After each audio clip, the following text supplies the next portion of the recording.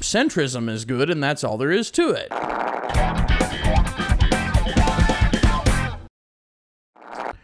I want to talk about both sides, but here's the thing, I don't want to talk about both sides. I want to talk about the bad argument that is the argument of both sides. Both sides are bad. Both sides are evil. Both sides are guilty. Both sides have something that they are wrong about, bad for, whatever. The both sides argument is a problem.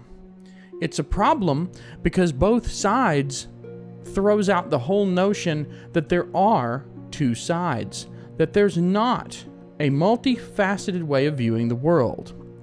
The world is not Democrat versus Republican, left versus right. It is not that simplistic. This is not a matter of black and white. Your enemies aren't all evil. Your friends, your allies are not all good. It is complicated.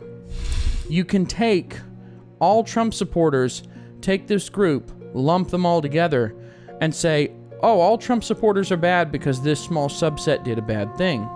You can do this with any group.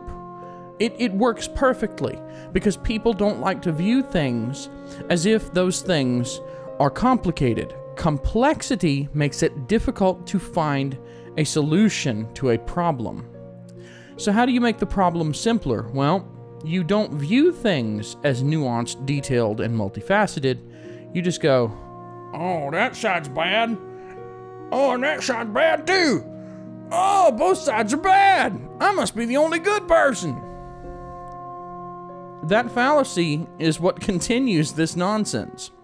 See, the problems that we have in the United States do not stem from both sides being bad. They stem from the populace being ignorant and complacent. While you think your side is good, you ignore the bad things they do. While you think the other side is bad, you ignore the good things they do. If you are a proud, happy centrist, then you might have a more nuanced view of things.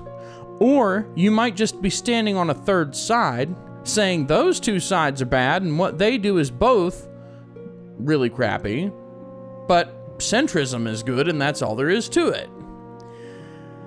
This is the problem with both sides being bad.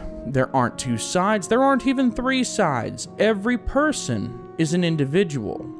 Individuals can come together collectively to achieve certain goals, but ultimately, people are individuals. How do you deal with individuals? How do you even deal with groups that aren't as simple as one side, the other side? If there aren't two sides where there's a clearly defined good and evil, what do you do? How do you manage? What do you do to accomplish real change in a political climate like this? It's actually pretty simple. Stop seeing sides. Stop acknowledging sides.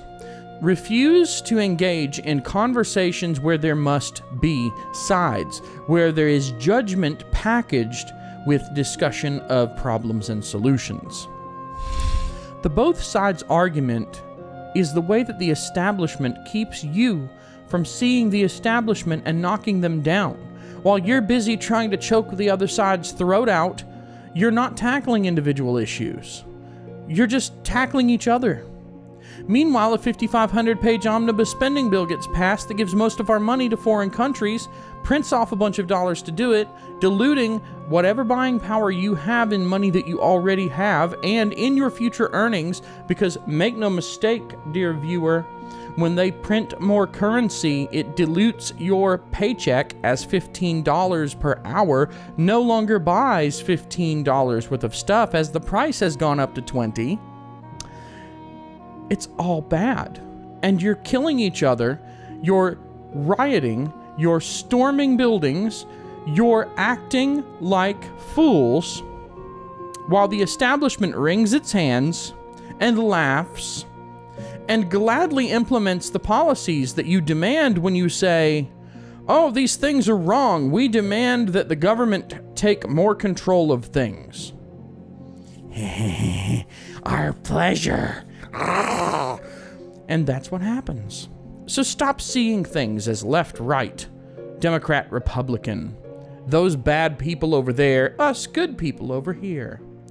And stop jerking your centrist self off too. Your third side is not any better.